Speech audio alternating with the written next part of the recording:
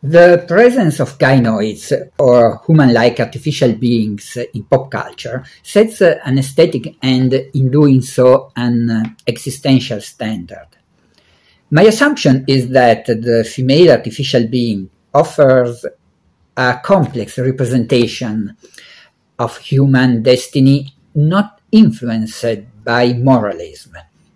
On the one hand, gynoids become the occasion for an insight into the condition of human existence and an implicit criticism of sex as a power strategy. On the other hand, gynoids introduce a stylization of desire that allows for an increase in freedom from social and economic pressures.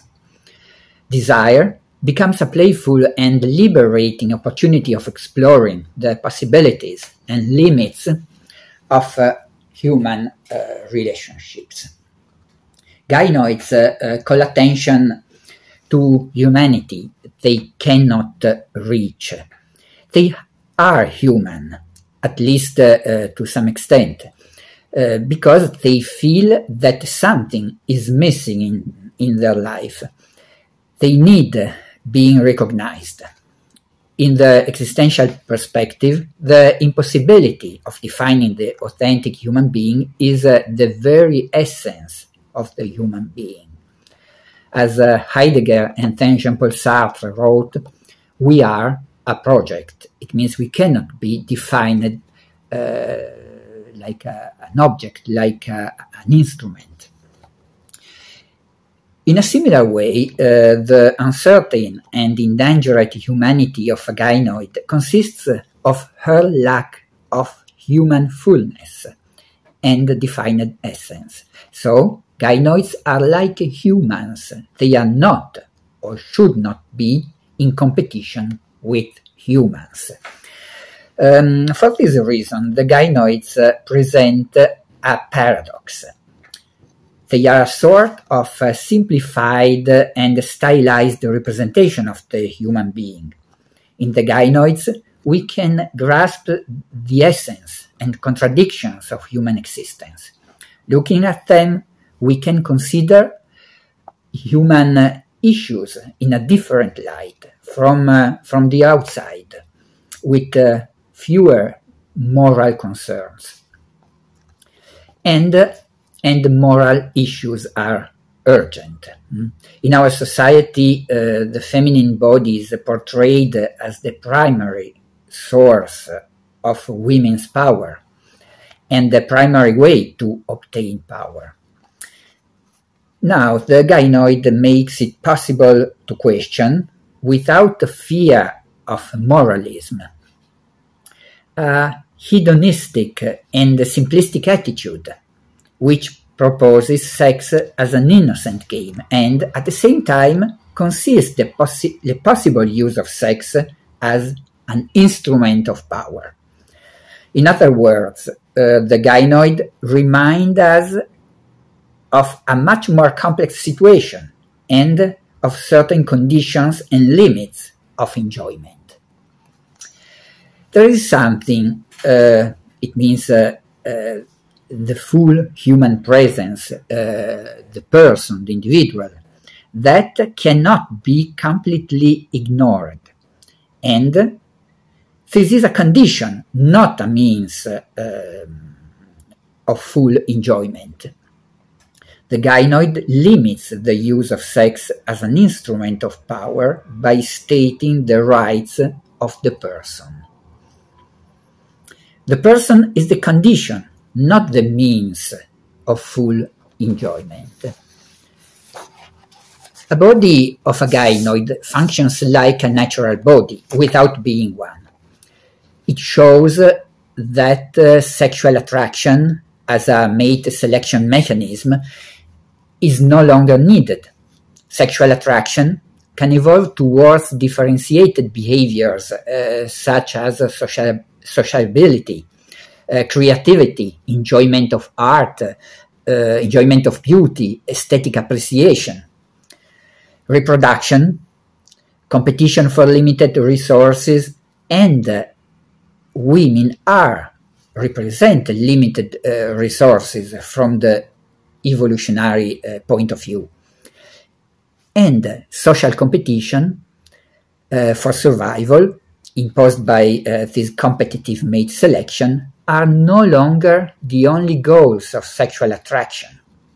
For this reason, the sexual attraction can no longer support any power strategy. Thanks to exaptation and not adaptation. Thanks to exaptation, desire originated art. This is a point developed in my study. It is interesting how in the Western pop culture, some gynoids can use their attractiveness to gain power. This is the case of Maria in Metropolis or Eva in Ex Machina. But these gynoids are not desirable for that. In other cases, fictional gynoids suggest a relationship in which attraction is not a reason for competition. Of course, they are a product of consumerism, which becomes an instrument to limit the pressures of consumer society. In doing so, the fictional gynoids introduce a new experience of desire as a playful and liberating form that entails an increase in freedom from social and economic pressures. This liberating image of gynoids is typical of Japanese and Asian cultures. The beauty of the body is thanks of and not despite of its artificiality. In other terms, a doll-like appearance is socially reassuring. Japanese culture has developed a specific cult of cuteness in which kawaii or cute essentially means childlike and innocent and vulnerable physical appearance and social behavior. Cuteness is above all about the recovery of a childlike physical, emotional, and mental state. Cute or kawaii hints to innocence and naturalness. But actually, it is the result of a very artificial and anti-natural attitude. It is in fact extremely artificial and stylized. Cuteness is the indicator of a psychological neoteny, or of a retention of youthful or childlike attitudes and behaviors.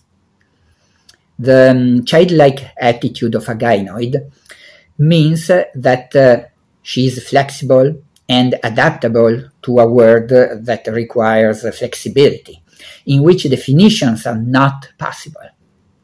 Humans are much less flexible, unable to wander. Gynoids offer a more playful attitude, open to the possibilities of a new and changing world. If they make mistakes, and they make mistakes out of innocence. This concept of beauty as a stylized and fully artificial construct may explain the fascination with artificial beings. Gynoids must share something. It is not just the right to limit resources, which is what most Western gynoids aspire to, and what justifies competition. Think of the case of the bad robots in competition with human beings. They can also share the endangered nature of beings, whose essence cannot be grasped by any instrumental definition.